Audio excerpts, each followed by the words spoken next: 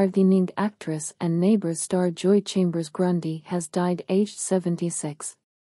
The second wife of the late multimillionaire TV mogul Reg Grundy passed away in her sleep at her Queensland home on Sunday morning, her family announced. In a heartbreaking statement, they said, "Joy has passed away in her sleep early this morning surrounded by loved ones." Joy will be remembered as a Logie award-winning actress, a best-selling author, a poet, a philanthropist, and an exceptional businesswoman who worked alongside her husband to build one of the largest independent production companies in the world. Joy was born Carolyn Joy Chambers in Ipswich, Queensland, in 1947.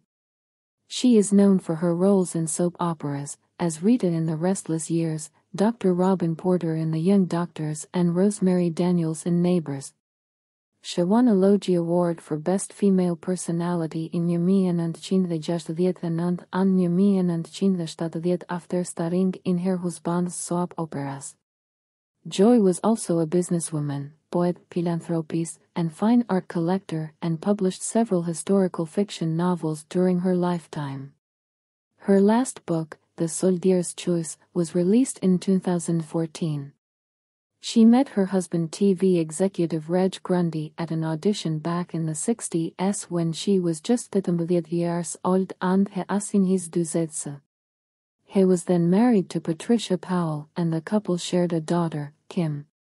Joy and Reg married in 1971 after his divorce from his first wife and they remained together until his death aged 92 in May 2016.